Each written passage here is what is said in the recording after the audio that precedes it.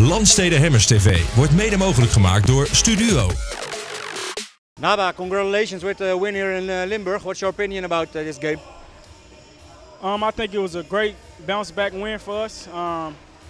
We played Sunday against Den Bosch. We didn't put on the showing we liked in front of our home crowd, so we came with a little extra motivation for this game.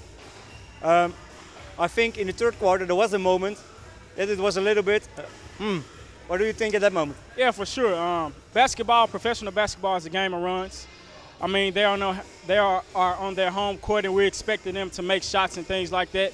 Coach preached at halftime to stay resilient, and that's what we did.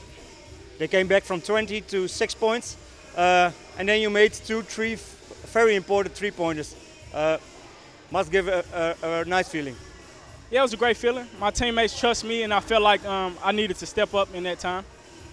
How important is the first win? The first win is very important. I mean, any win is important.